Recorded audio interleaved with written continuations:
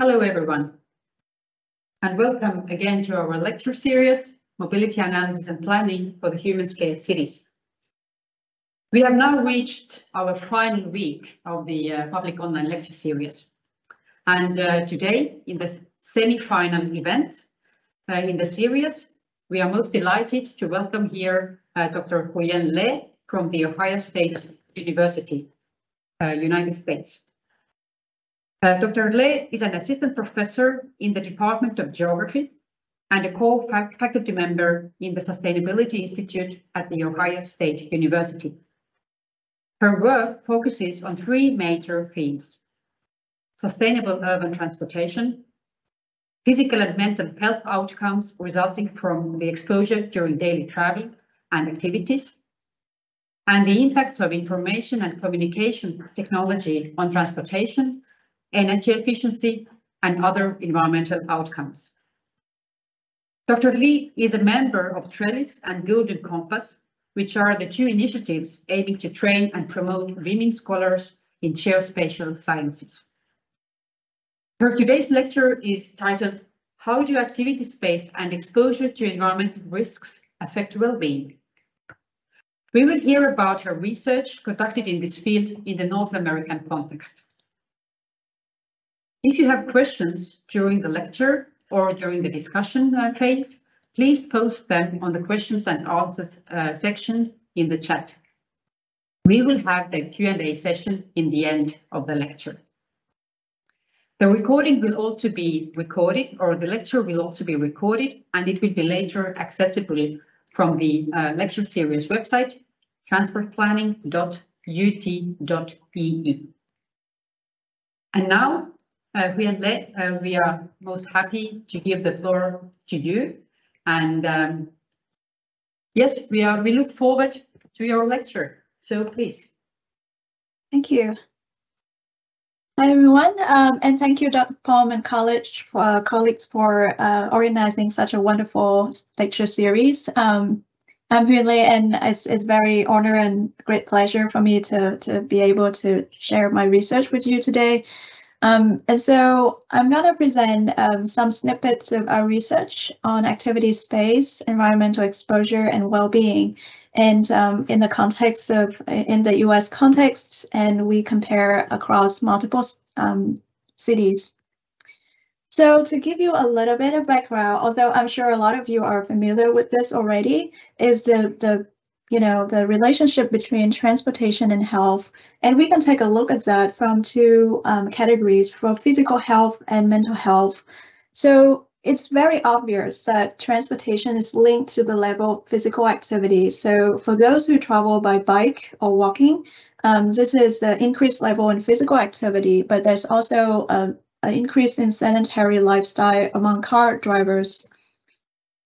There's also a stream of studies related to environmental exposure, especially to environmental hazards such as air pollution, noise, and crashes.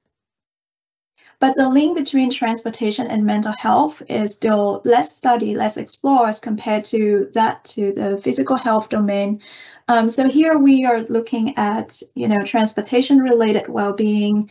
Hedonic well-being is one of them. And it is the kind of represented by the absence of pain and the presence of positive emotions and positive feelings, absence of negative ones. And that is around the concept of hedonic well-being. There are other studies. In the past, I also did several studies related to eudaimonic well-being. So if you think of purpose in life or fulfillment or things that you desire to do in the long term, that is kind of some example of eudaimonic well-being. It's not the focus of my presentation today, though.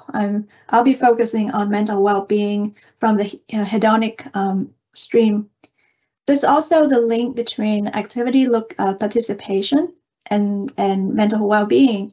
Apparently, daily mobility allows us to participate in or engaging in socialization, to see friends and family, allows us to access to opportunity for career, education, and so on. So with the lack of mobility brings the social isolations and mental, the deprivation in mental well-being. So this is a serious issue that's been studied a lot in the literature as well. Last to study, though, is the exposure to the environment and how that is related to mental health. And so there's a study about traffic stress or exposure to traffic or time spent on traffic, how that relates to stress. I think it's been studied for decades. Also not the focus of our study here, but I'm going to present some findings related to exposure to noise, air pollution, and some kind of more positive environments such as green space with more restorative effects. So a little bit of background on environmental exposure. Of course, when we think about environmental exposure, more likely we think of the harmful effects. So fine particulate matters, especially which is the particulate matters with diameters of 2.5 micrometers or smaller. So those are very small, tiny particles that can be absorbed in our body and have very harmful effects to cardio, or increase the risk to cardiovascular diseases and respiratory diseases. And also there are more and more linked to neurological and some psychological impacts as well. So as we think of exposure during travel, although we don't, it could be like a small dose, 8% of daily exposure to PM2.5 every day from daily travel. And there's study by authors like Park and Kwan, some study from our groups, Braun et al. We found that this have significant impacts on, especially on cyclists and pedestrians. If we think it's just 8%, it's not much, but if we think we repeatedly exposed to air pollution cumulatively over time, and we do this about 20-25 days a week, that's a lot. 20-25 days per month, that's a lot cumulatively. There's also studies that looked at the noise negative effects on well-being. There's also studies on crash risk and traffic-related stress, and that increased a lot in kind of not just psychologically, but also physically for sleep disturbance and higher cardiovascular risks as well.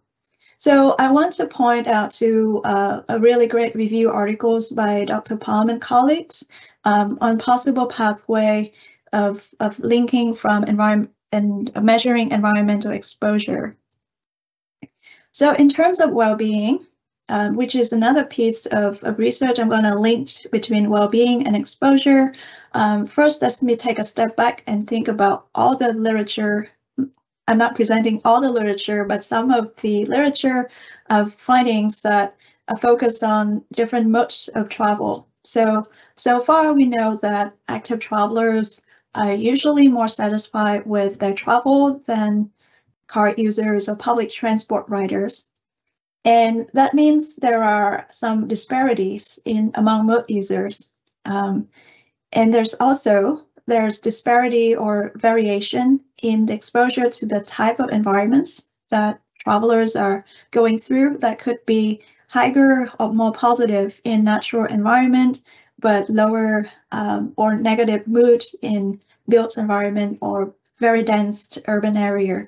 And I like to emphasize a lot of the studies are in the American context, some others are in European, but that said, also I need to qualify that there's also a variability in the kind of built environment as well.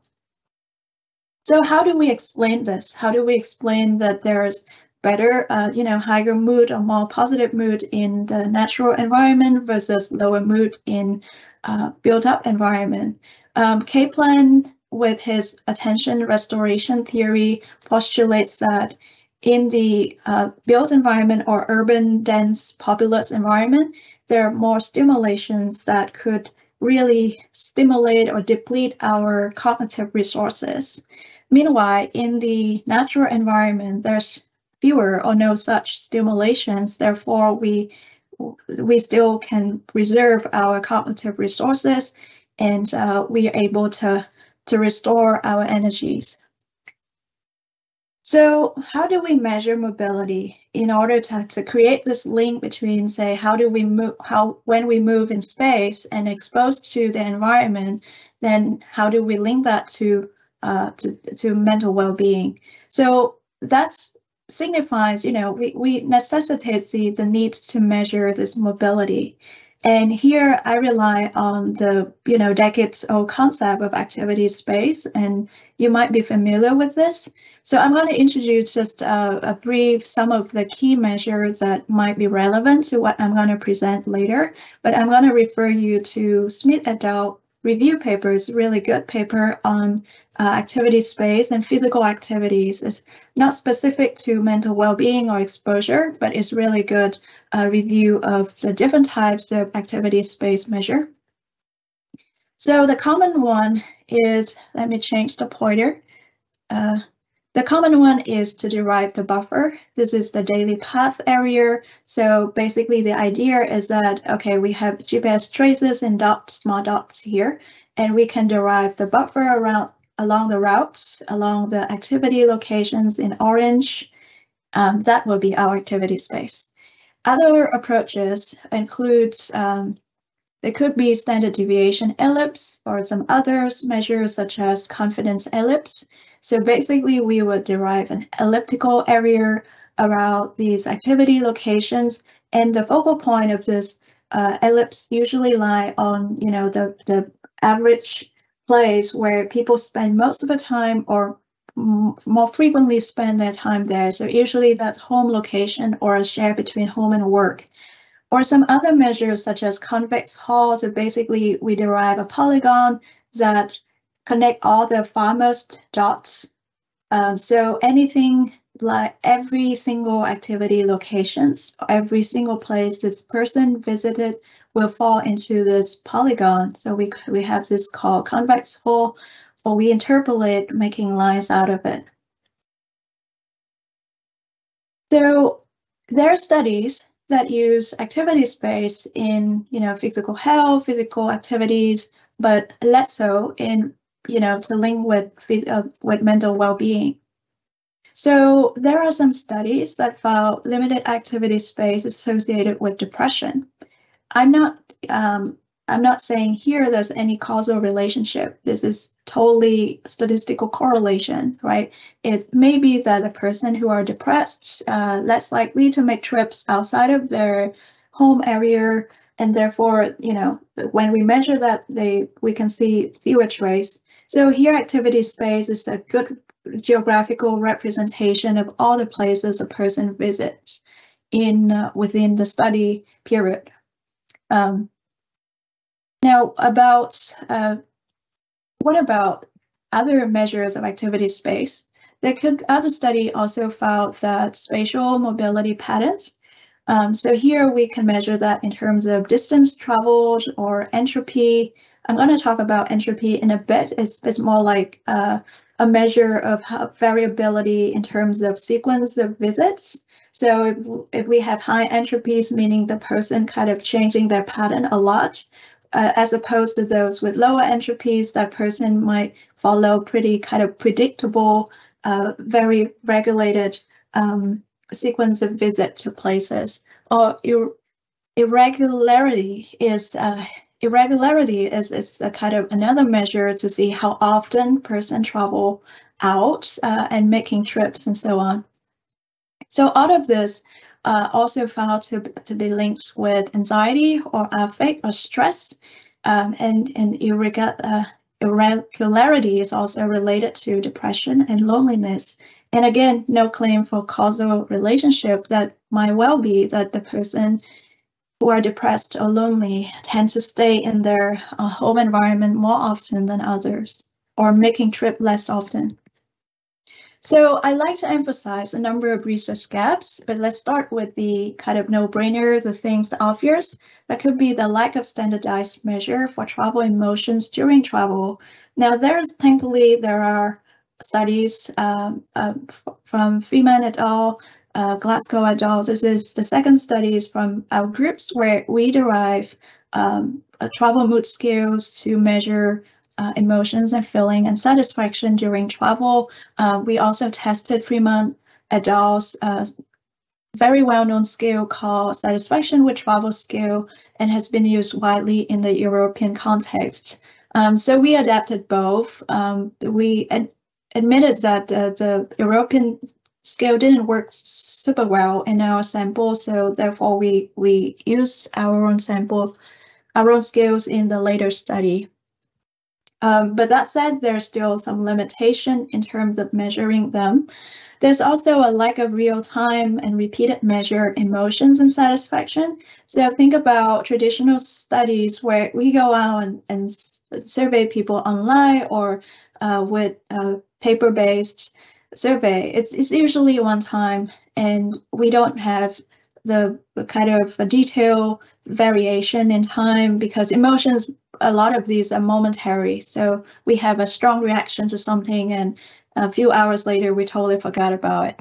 So it's really have a lack of this real-time repeated measure. We want to be able to capture all this variability when we have this emotional reaction to certain environment. There's also past study well reliant on the self-report surveys or versus using the objective measure of mobilities. So it's more like we asking respondents to recall the number of trips that they make, how far they drove, or go by certain modes. And, human memories are not reliable. We have a tendency to overestimate certain things and underestimate others. There's also a lack of comparisons among trip purposes. A lot of studies, if they really care about certain kind of trips, they usually focus on commuting trip or leisure trips. And there's a lot of great studies on this. But there's still, because of the kind of surveys that were used, just limit the ability to incorporate other kind of trip purposes or kind of compare among all sort of trip purposes. So we need, repeated measure. We need kind of more real time. We need to ask them every single thing that they did during the day in order to capture all of this. Also, past study tends to focus on single city and smaller sample size, which is totally understandable because in order to capture all of this, repeated measure things or to have really good kind of data set for environmental exposure, it's really a tall order in terms of data collection. And usually because of that, we result in pretty small sample size. And we also have a lack of considerations for multiple pathways. So I'm going to go deeper into that here. So many studies still only use one environmental risk or benefit, either focus on fine particulate matter, either focus on noise, either focus on heat, either focus on green space. So there's still a lack of comprehensive consideration of all these benefits and risks. So what if this strong emotional reaction is to both air pollution and to noise and to green space, or because of the presence of green space, the emotional reaction was mediated. And then a lot of studies also focus on the home locations, which is a static way of measuring exposure. But the fact that people are highly mobile and we inhale a substantial amount of air pollution during daily travel, that leads to the potential biases that we might over or underestimate the true amount of inhaled doses of air pollution or exposure to noise and so on. If we only assume that people stay home for most of their time, and we know that's not true. So as opposed to that static measure, we can shift the focus to dynamic exposure, which is now that we care about human mobility, we put this daily mobility in the picture and we focus on where they go and how much they are exposed to wherever they go. Now, this gives us the advantage of looking at equity analysis, which is a big deal in the study context in the US because of several reasons. That marginalized population, the racial minority, immigrants, low-income people are more likely to live in polluted area. This is the result of discriminatory planning practices in the US. We dumped dirty pollution sources, highway, etc., in the low-income neighborhoods, and for decades it hasn't been fixed. There's also a big proportion of people who do not have cars or who do not have access to a car on a regular basis. They walk, bike, or using public transit. These are people of low income and marginalized population. And these people tend to have higher exposure. They travel longer. There's no good infrastructure for them. And there's a mix in traffic, and they inhale higher dose of exposure if they are in the same space with car. So this kind of analysis can only be enabled by using dynamic exposure. In other words, so we had to take into account the exposure during daily mobilities. So here I'd like to introduce our two studies. The first one, well, the aim of both studies is to understand the impacts of exposure to environmental hazards and to positive things such as green space on the momentary well-being during daily travel. And we focus on the hazards such as high particulate matter or nitrogen dioxide or traffic noise. Now, the two studies are at different in the same goals and the same aims, but we kind of measure things slightly differently, and we conduct it in different cities. So that would give us a bigger picture of like how things go. Does this result really can be replicatable in other cities, or its measurement is good enough? Is there anything we could improve? Do we have enough evidence to say, wow, this exposure to this thing really badly, negatively affect well-being? So the first study, we look at the trip level. We focus on activity space and exposure to air pollution and green space. We use lower spatial resolution data. In the second study, quite similar, but now we use day level analysis instead of trip level, and we focus on the cumulative exposure to noise, to air pollution and green space. So we add the noise component to it. And in addition, we use higher resolution data. And we try to compare the two. If there's any inconsistency, would that be because of the way we measure it? So let's go into each of them. The first study, we look at activity space and exposure to green space and air pollution. So we go out and collect the data. There's a few places in the US. We started out with Blacksburg, Virginia and Roanoke, Virginia. These two are kind of, small size, medium sized city, pretty typical US. And we also collected data in Washington, DC, metropolitan areas. That includes part of Northern Virginia and Maryland, if you know the geography of the US. But basically, this is a huge capital, national capital region. So it's 1.6 million people living here. We have a good representation of different travel mode, and the built environment can change from somewhere kind of semi-rural all the way to suburban to very dense urban area, and you can have very low density to very high density. And then we have Minneapolis on this side. So this is another big city, not as big as Washington, D.C., but also it gives us another kind of comparison point where this study also have a good range of public transportation, and there's slightly different demographics. But overall, having 4 cities in the same boat, that gives us a better representation of a lot of built environment, different kind of travel environment, and different demographics and so on. So what did we do? We went out and we used a smartphone app called Dynamica. This is developed by my collaborator, Professor Yingling Fan at the University of Minnesota. Basically, we had an entry survey where we asked participants to describe their socioeconomic characteristics. We asked for age and income, household composition. We talk about travel patterns, psychological factors, their preference of modes, and so on. And then once they pass through this entry survey, we asked them to carry their smartphone, install this app, carry the app around, and the app will track the GPS trace patterns. So everywhere they go, the app is activated. It will capture the locations, the mode of travel, and everything. And of course, at the end of the trip, when the app detects that, oh, the trip is ended, now that it will pop out some trip survey, pretty short, and we ask participants to describe where they're going to, what mode of travel, what they do during the trip, what they do at the destination, how do they feel about everything, and we asked a bunch of questions related to that. Overall, this is quite hectic data collection.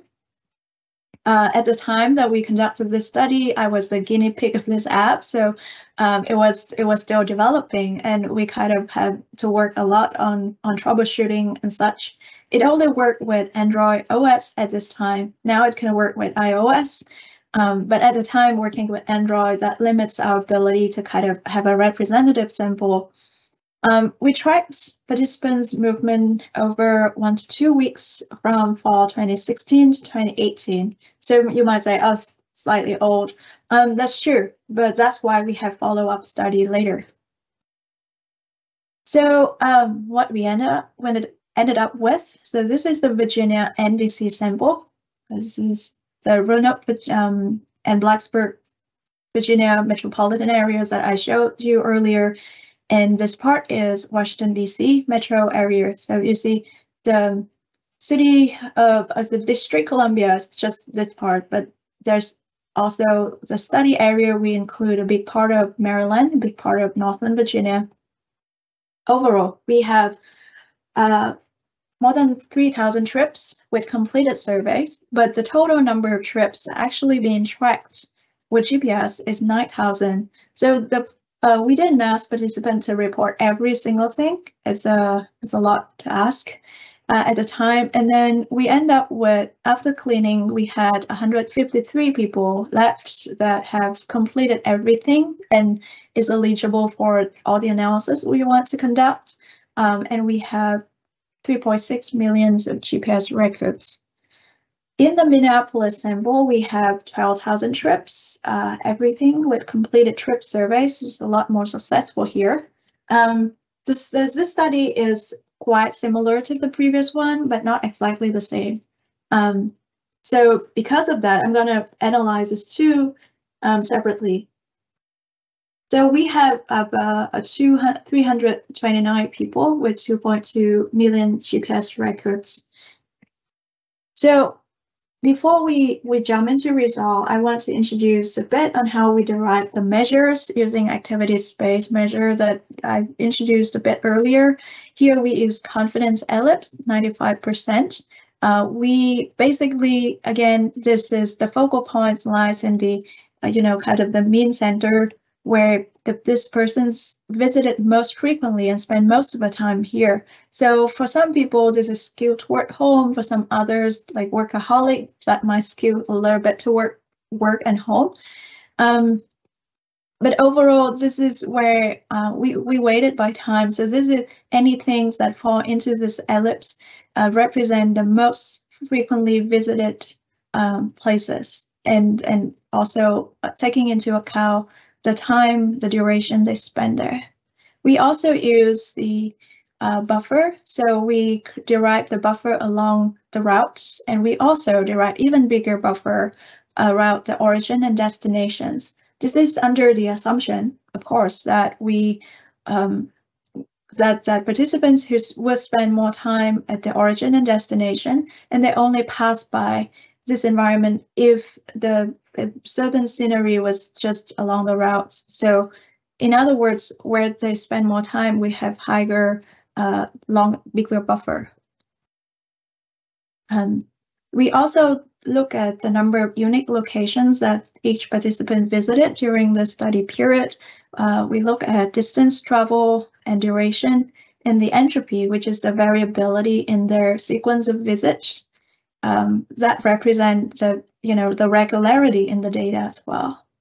And of course, we derive green space and water or blue space.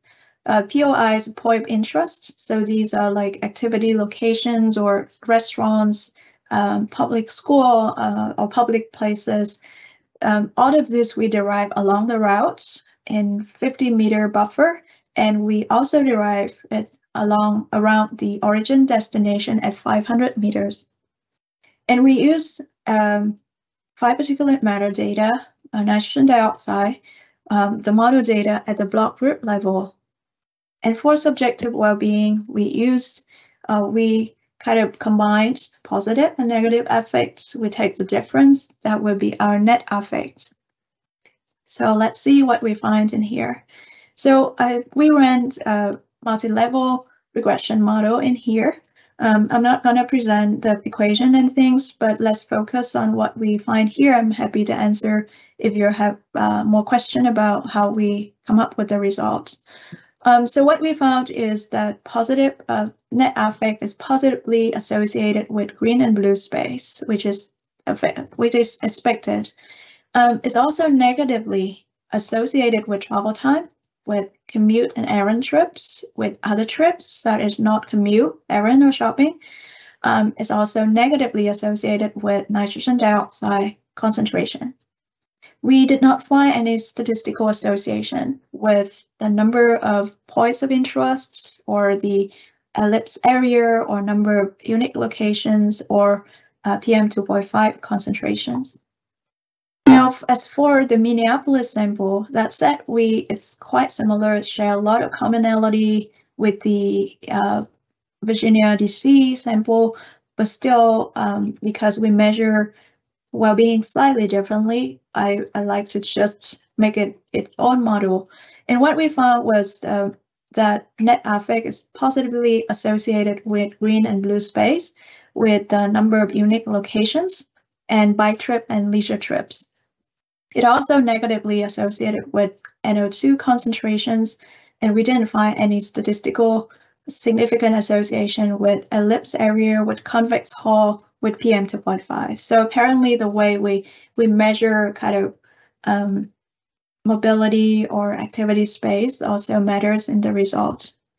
So what we found overall, to summarize, is that active travel modes are generally associated with stronger well-being, and but results in the same sample vary by well-being measurement.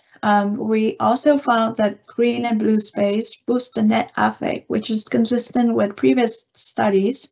But nitrogen dioxide, not the PM2.5, reduced the net affect or associated with lower well-being level. This is perhaps due to the fact that NO2 is heavily traffic related, so it can be emitted from vehicle exhaust. Is also correlated with traffic volume, which induces stress. And larger activity space is also associated with stronger well-being, but we only found it significant in the Minneapolis sample. Overall, this is my suspicion all along, is that measurements really matter. Look at the way how we define the buffer size. We did also some other tests, the way we derive activity space and so on, and the kind of data that we use, the resolutions that really kind of may skew the result more or less, or make create more null findings. So the next step is to change the measurement level of activity space and exposure. So we get into more high resolution data. We also test the cumulative exposure to well-being at the daily level. So in the first study I just presented, we are looking at the trip level. We're not looking at cumulative. But what about we looking at the well-being at the daily level, and we kind of sum up all the exposure during the day. So that's the topic of study number 2 with exact same aim, which is to understand how exposure to the environment are associated with well-being. But now we're looking at kind of a more comprehensive assessment over a daily period.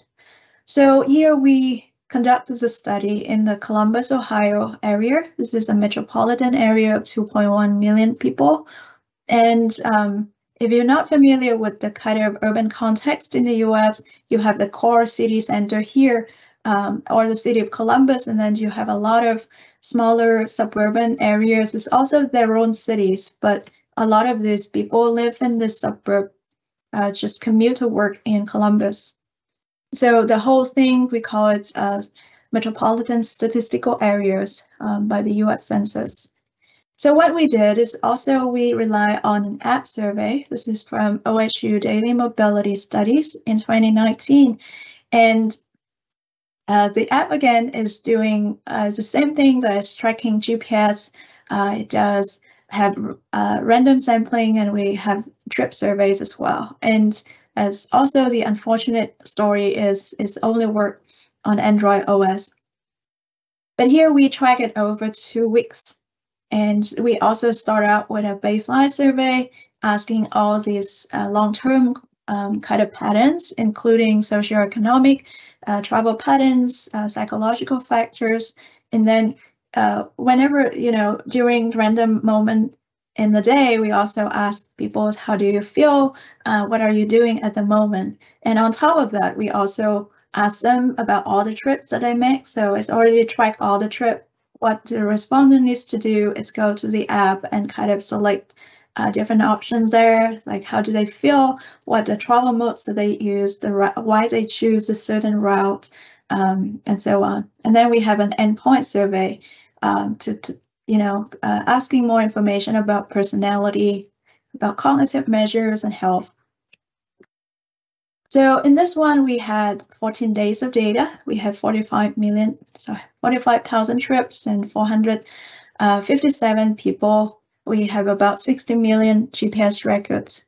Now, because we do a lot with GPS and we do the statistic of GPS records, but really it really varies a lot by the kind of apps that used for this data collection and the way the app is recording the GPS points. But this is important for us if we are relying so much on the raw GPS data. That was something I care about, the number of points in here. So how did we derive measures? We still rely on data of travel time or duration by each mode. So if a person bike or walk, they expose more or inhale with a higher ventilation rate than a person who's driving or sitting in the passenger seat of the car.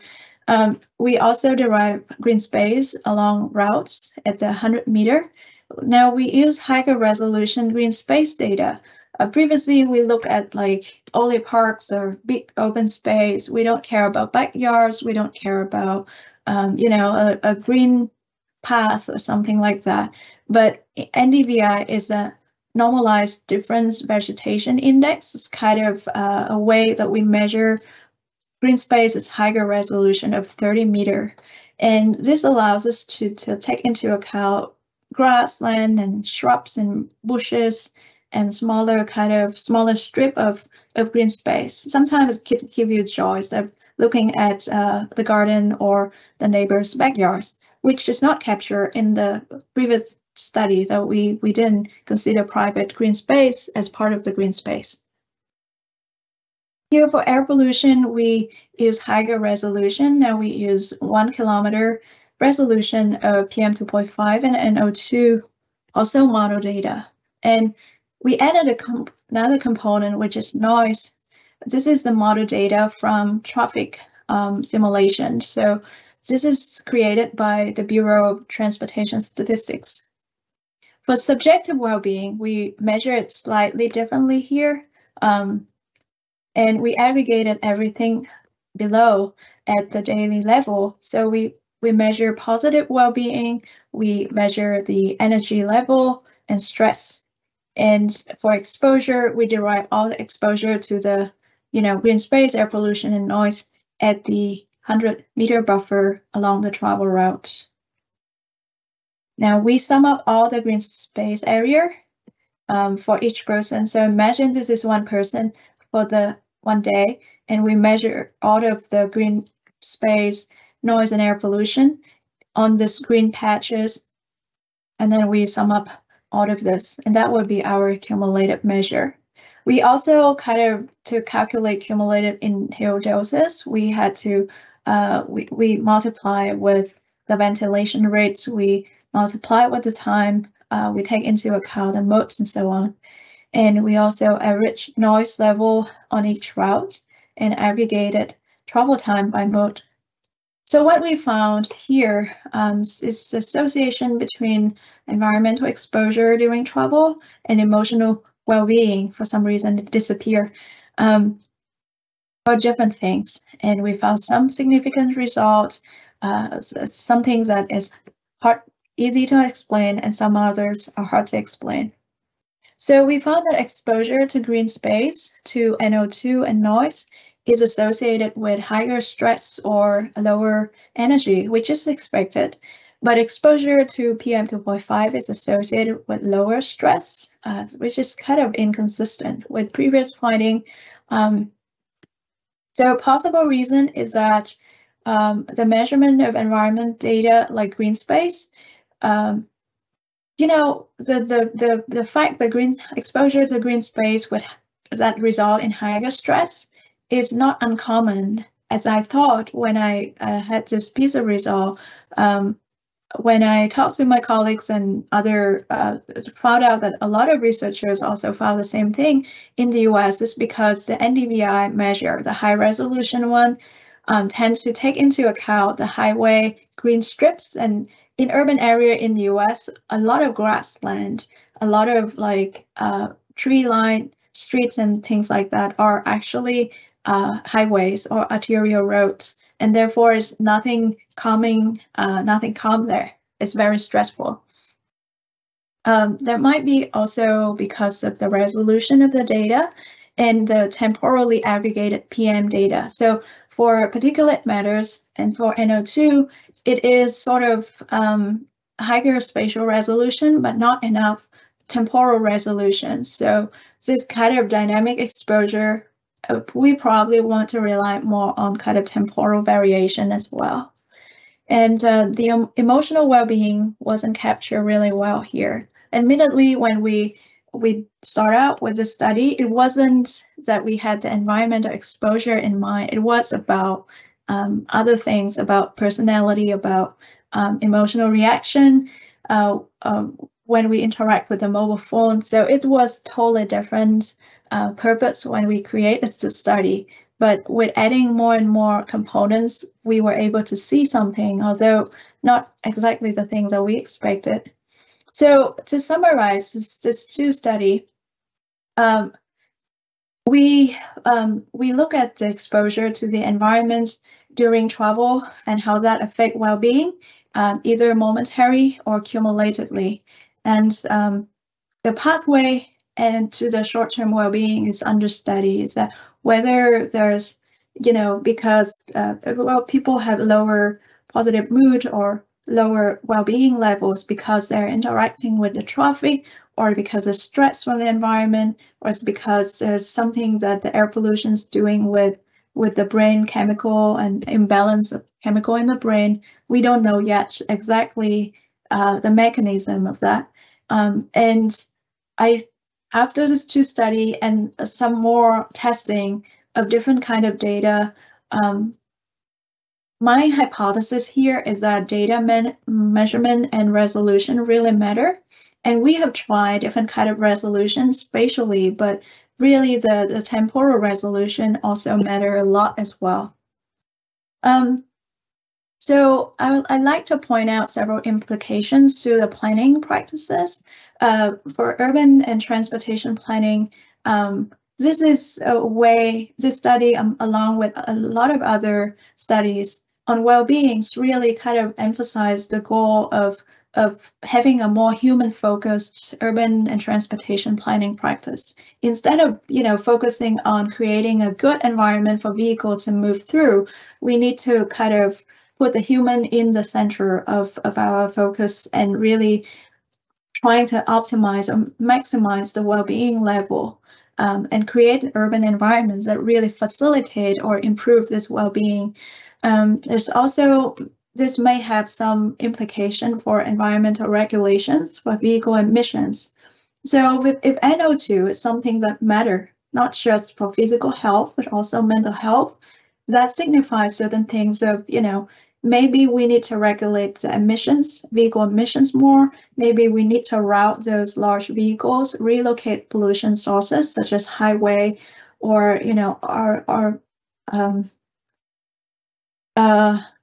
it's all the word come out my head, but major roads, all the major roads and thoroughfares, we need to really be mindful of where to locate those and should have appropriate measure to minimize these impacts. We also need kind of other mitigation strategies to promote environmental justice. So some limitations of this study, and by no means is this exhaustive list, is the non-representative samples. Apparently, we are relying on a tech-savvy Android user population, and we still have some inconsistent results. We really suspect the resolution data in the data really matter. We still do not really understand the real mechanism, the health pathway, and how this, how all of these factors really interact with our well-being or our mental health. And then there's also a lack of high spatial temporal resolution air quality data. So the next step, and actually ongoing steps that we are doing, is to look at higher spatial temporal resolution data for the environmental measures. So we use low-cost sensors for PM2.5. We also measure temperature and humidity. We look at short-term and long-term health measures. We are surveying people about their mood, anxiety disorder, cardiovascular diseases, respiratory diseases, short-term symptoms. We also try to link with their medical records. We create mini cohort designs so we can survey them in 2019, 2021 or 2022, and then perhaps 2024. And we quantify biases reduced by low resolution data. So this is some snippet of our ongoing efforts. My colleague Andy is having the sensor tower in his backyard to co-locate the sensors and make sure that they are well calibrated before we send out and locate the sensor around the city. And we have a purple air sensor network in Columbus, in addition to other, number 25 sensors deployed by local planning agencies and individual people. So we have about 50, 60 in total. And this is the prediction service, the PM2.5 that we built. Using machine learning, we can predict the PM2.5 concentration at every single location in the city at high spatial resolution and high temporal resolutions. This is 100-meter resolution and hourly, daily level. So with that, I'd like to thank my collaborators. This is the DC, Virginia, Minnesota Wellbeing Study with Dr. Yingling Fan, Dr. Steve Henke, and Trevin Glasgow, and my other team with the Columbus Studies. I thank my students, Amita Carr and Dima Alkashkit, and my collaborator, Andy May and Joe Beyer. So with that, thank you for attending this talk. And if you have any question, I'm happy to answer that. This was really very nice, comprehensive overview, and I would even say a holistic overview of your research on environmental exposure, its measurements and outcomes, especially on the mental and emotional well-being. Very, very, very happy to have heard all this, Dr. Lee. Thank you very much. So first, now we have entered, yes, it's our pleasure. We have now entered the discussion and discussion section. And so should the online audience have any questions to pose, so please use the Q&A option in the Teams live event settings that you have over the screen or online environment. But now our on-site audience here in the classroom. So if any of you has any questions, so please you can start the discussion. I have one question. Yes, please. Thank you for this very nice and interesting presentation. I think I have mostly this methodological questions that if you track this mobility and ask on the same time the emotions or this what the people feel or think, that how is this how you handled of the lack that they don't look this up on the same time as they moved. For example, it is safety reasons, and also the people don't look the mostly I hope don't look the mobile phone all the time. And then it's how you put together these emotions and the mobility. It means that maybe they look this your question some hours later and they don't know anymore what they feel in this green area or this using some transportation modes. Yeah, thank you. It's quite a long question, so is there could you repeat part of that if that's okay with you?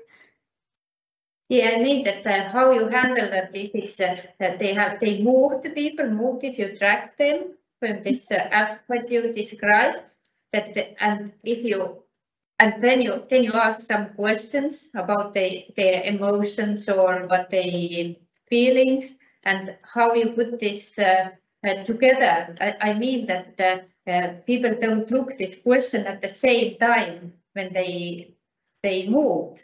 And if you are now doing the research and say that on the mobility time they feel in this way, but exactly they answer the question maybe many hours later. That how you on this methodological point of view that how you put together this the feelings and the mobility. Yeah, thank you for the question. I think it's very fair to kind of consider the mismatch, especially temporal mismatch between when the person really travel and then hours later they answer that. I would say, that's actually a limitation that we don't know when exactly that they answer. We do actually have the result, the data, because the app track everything. So we asked them to carry the app, and we only nudged them to say, report the trip as soon as possible. So as soon as you complete the trip, sit down and complete this very short trip survey.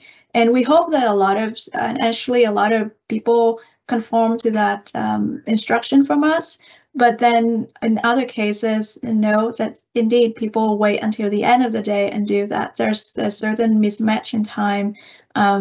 We just do hope that it does not distort the result as much as, say, paper-based survey or online survey, where we just ask participants to think about the most recent trip and they will report whatever they imagine, or they feel, although that trip might be a day ago. So yeah, I acknowledge there's the limitation in the temporal mismatch there. I don't know how to resolve that yet. And I welcome any suggestion, but I think that's pretty common in a lot of app studies. This is the question games that we also have developed that one app in our mobility lab. And then it's we had that we would like to ask the questions about the location where they stayed in some time. We can on the app we can recognize this location, but we don't know that afterwards they answered based on the same location, because they can answer it some time later. And then was the questions that how you put together that if it's you mean the green area, but you don't know exactly the time, then it's maybe he or she answers for the next green area or during the mobility or during a different time. This is just to know your experience, how to solve this time lack problem there for answering and the real mobility. Yeah. But we also don't have the very good solution for that now. Yeah, unfortunately. And you know, if you ever find the answer, I would love to hear that too, because yeah, it's something that also bothered me a lot in the sense that people wait forever to complete the surveys, not following the instruction that we sent out.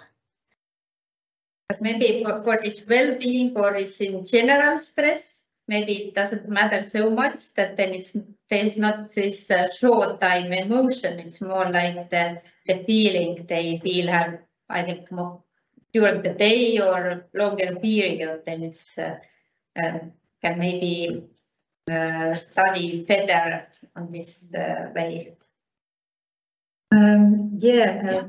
This momentary ecological assessment, I know the whole research field is built upon this temporal match, actually. So if you want to understand momentary feelings in this particular location, while we know that people are mobile and dynamic and not immobile, it is indeed a methodological question.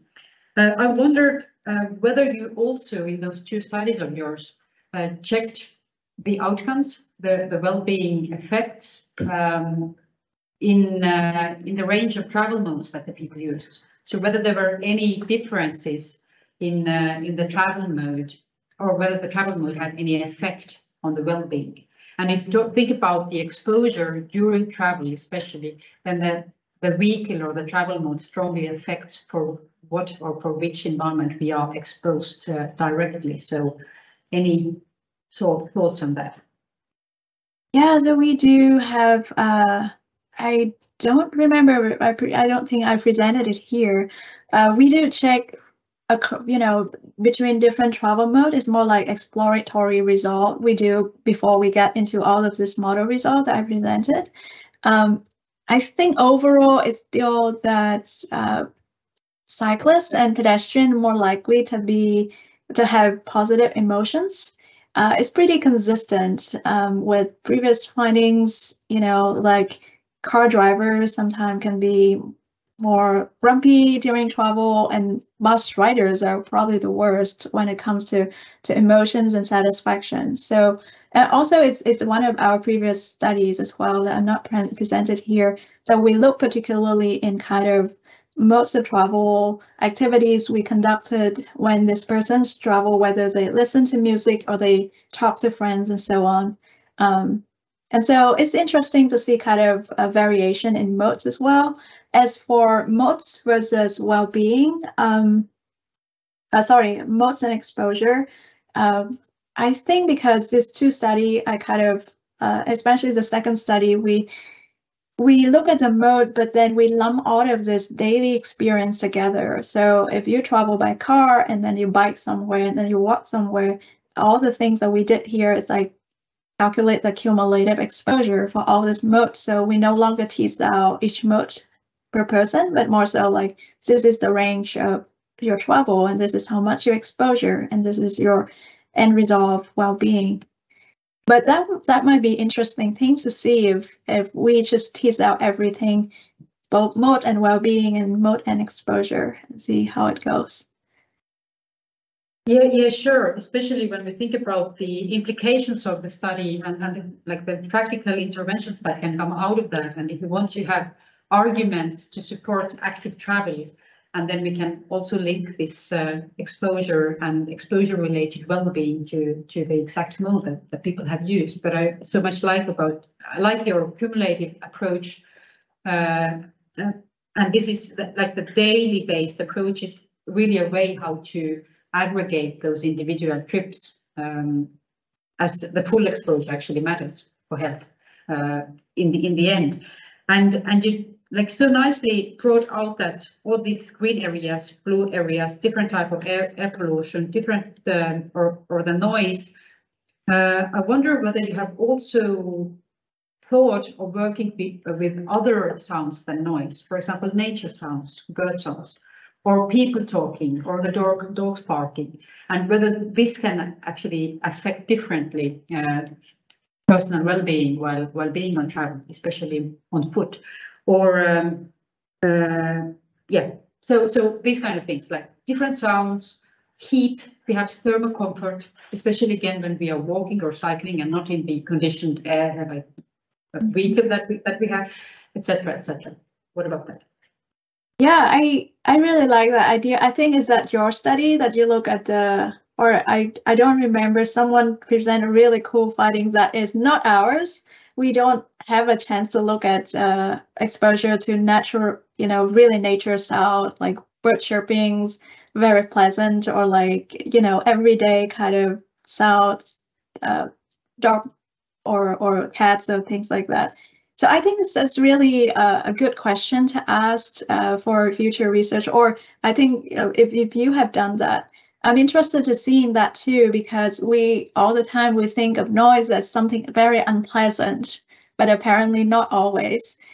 Even in the urban setting, I would say if we stop long enough to pay attention to the bird chirping among all this traffic noise, it's still very different effect as compared to like we just zip through this particular street and don't pay attention to the surrounding environment. So maybe something, if you found something, I would love to see how it is. Also, as I said, how long do we really pay attention to the surrounding environment, or we just like happen to be there and go away right away? So it's kind of being in the moment, being present is something maybe I like to see more in future research.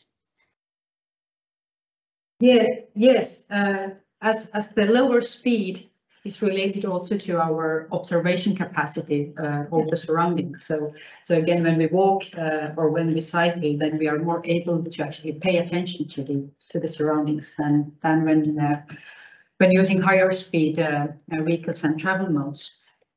Any other questions from the audience? Yeah, please. If I may, what you mentioned in your limitation section was quite problematic or not representative data set that you used. At the beginning, you also mentioned number of respondents that you had. I was wondering how you get them. I mean, if you just promote it on the website, if you started to collaborate with the city, or what was your approach to that? Yeah, definitely. There's the sampling part. So it depends on the 3 studies that we have in Virginia, in Washington, D.C. We use a lot of channels to get to participants. We reach out to neighborhood association, which is kind of an association of residents of each neighborhood, and we reach out to most of the neighborhood association in the study area. So they will distribute our ads to their listserv, which is like our residents there. We didn't have a lot of participants going through that channels, although we try. And there's also, we sent out to all the listserv of Virginia Tech, where the study was based, and a lot of other university in the region in Washington, D.C. We also put a newspaper, the university newspaper and a university news, and we went through several marketing panels as well. So a lot of effort to get to this 153 people basically. But in Minneapolis, later, that when we did that study, is actually through neighborhood association, but the compensation level is much higher, and that boosts the participation rate substantially. Although with similar kind of recruitment methods. For our Columbus study, we recruited through, I think, Facebook ads, social media ads. So we kind of have a targeted, say, we want people to live in Columbus, a metropolitan area. We want that people are aged 18-year-old to say 80-year-old and so on. And we set out some criteria, and Facebook next door, social media will kind of spread that advertisement to local people.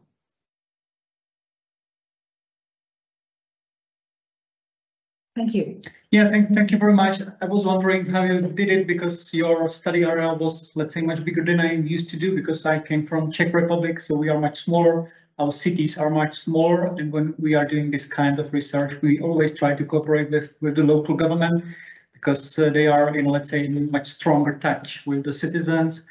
So from our experiences, it's valuable to communicate with the cities, with their representatives to promote our research, and always we are able to get, let's say, acceptable response from them and to get an acceptable number of participants. But it's different country, different environment. It's probably not so much comparable. So that's only my experience from different country. It is a very nice, a very nice example of collaboration between the university and the local municipality, as actually the broad aims are the same, to do social good and then reach better understanding. Okay. I was wondering also,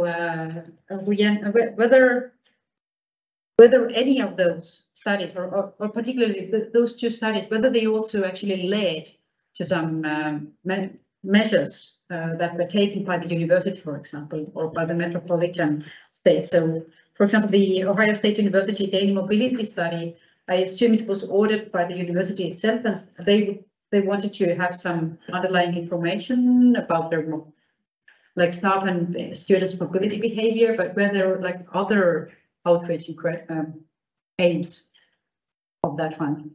So this is called OSU Mobility Studies, but it's not conducted by or not by any department in at Ohio State. It is my colleague Joe Byers, the PI, and I'm a collaborator on that. And so we brand the study as OSU because it's part funded by OSU, and but the research itself, everything was from us, and so it's not conducted by the university on the purpose of creating different changes or adapt that to the student or faculty or staff travel. Unfortunately, we have not yet kind of translate any of this to practice. Although, usually I would say the translational kind of knowledge between research and practice here in the US is quite slow. So what we wish was, okay, when it's published, we could, put that in the planning. We can have a conversation with the local planning agencies. We could have a conversation with the planning commission of the university. We could do something in the sense of advocating for cycling and walking infrastructure. We can do something in terms of like shifting people to more sustainable modes or creating bike infrastructure. Or but then the vehicle emission things are at the state level, at the federal level, and a lot of this is really take a long time. But I do hope that we had a lot of engagement when conducting the study, especially the ongoing part of mobile sensors, is that we are engaging with the local planning agencies. We're working with the state environmental protection agencies. We had a lot of conversation with them, and they're super interested in like seeing the results and having some of, working with some of our data. They also share a lot of their data with us. So that's a very positive notes. I'm not sure what's gonna happen next when we complete the study, and they might take some of that into recommendation. Fingers crossed. It's really, really good to hear that. Thanks. Yeah, I have one more question. Have you studied also this multimodality, or how if the people need to change a little during the change many times during the day the different transportation modes, or have to do different changes in walking or biking and public transportation or car? How this influence the well-being or the stress level? Have you studied? Yeah, that's a really good question. Multimodal transport. And I think it's more realistic for non-car users because I don't have a car myself. And yeah, the question of like how I'm going to transfer from bus to this bus, or if I go somewhere, transfer is a big deal. I have not studied this, although I would say I'm curious about the finding if somebody's studying it. Because I agree that the kind of there's the few components that pop up in my mind when you said that there's multimodal things that might affect the well-being level is that in our previous studies of public transport users, it's so stressful. There's a reason why public transport users are so unsatisfied with their travel. It's a lot of things that are out of their control. And I would say same for multimodal transport users. Maybe the level of control that they have, the quality of the transportation service and infrastructure might be a big deal in addition to environmental exposure.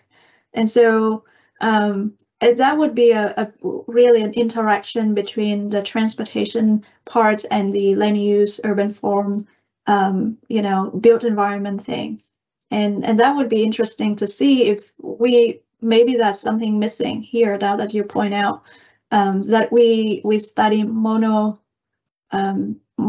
transportation and we omit the fact that a lot of us are actually multimodal. Thank you.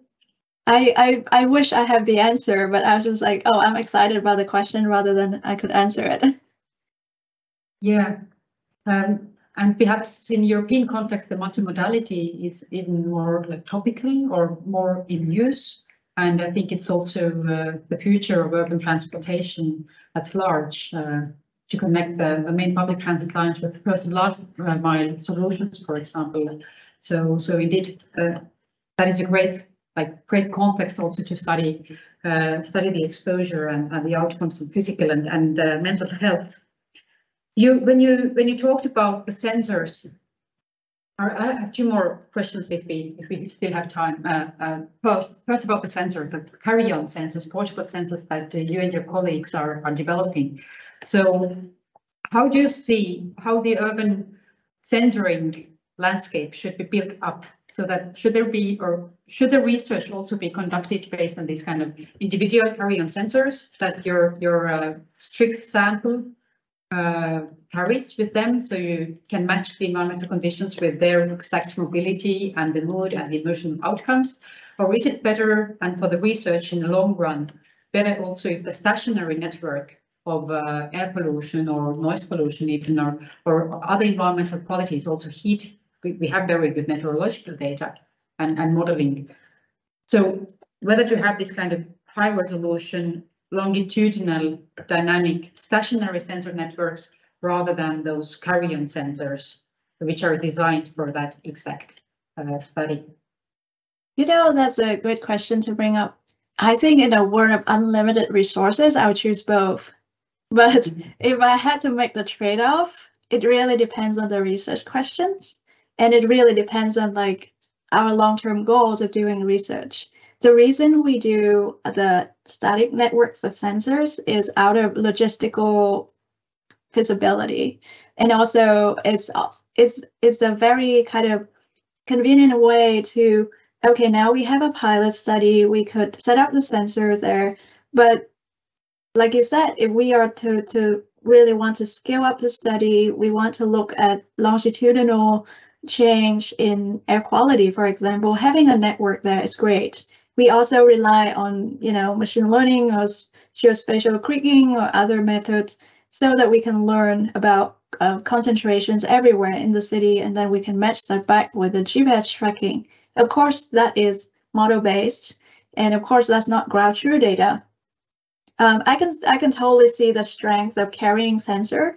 There's a few things that I would say that kind of a barrier for us to adopt is, one is that the carrying the kind of very portable sensor like that are less well calibrated as compared to kind of purple air sensor that we used. And because we also need to convince a whole audience of environmental engineers to understand or to appreciate, hey, we really use high quality. We had experts here that are working with sensors, and we are very confident in the quality of the measurements that we had. The portable one is less well calibrated, and so it's something that we are kind of debating. And two is that, yeah, like you said, if we want to kind of scale up the study, if we want to take a look at environment of longitudinal change, then we always have to roll out the study. It's very costly to have participants carrying that. A lot of burdens. It's hard to recruit them in the first place. And so I think out of that, because we end up with choosing the network, but that said, we're totally happy if there's way to incorporate both approaches.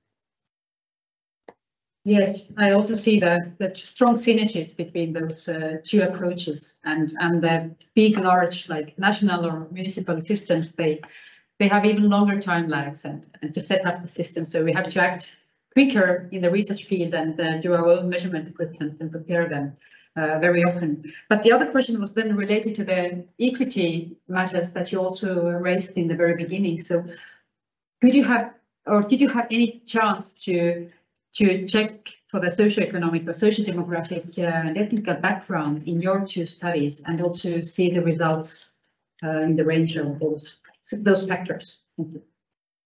Yeah, I think if I remember off the top of my head, it was a result about gender and income. So I did not include that in the slide, but because a lot of these models are multi-level, we focus on a trip and things. But overall, the mental well-being is lower for low income and women with in a larger household. And that makes sense. Sometimes I kind of have a hard time to tease out the effect of like, okay, it's because of the, household responsibility burdening women in general, or is that racial discrimination that burden the racial minority population in our sample, or is that because of environmental exposure? It's a hard thing to kind of tease out this effect. But for sure, that's something about socioeconomic difference. Okay, thank you. And I think that with this note, we also are about to stop our today's event. It has been a great honor, Dr. Le, to host you here today in our online lecture series. It's a very fascinating talk, and thank you for the discussion as well. And we hope to continue our collaboration in the future, and we very much hope to hear about your new results, or the results of your ongoing research. Thank you so much. The honor is all mine. Thank you. And tomorrow, on Friday, May 19th, we will have the very final event of this lecture series, and our postdoctoral researcher Karl Saidla will hold his lecture about active transportation policy, for what, why, and how. So thank you for today, everyone who participated online, on site, and who will also check the recording later in the future. Thank you so much, Huyen, as well. Thank you. Thanks, everyone.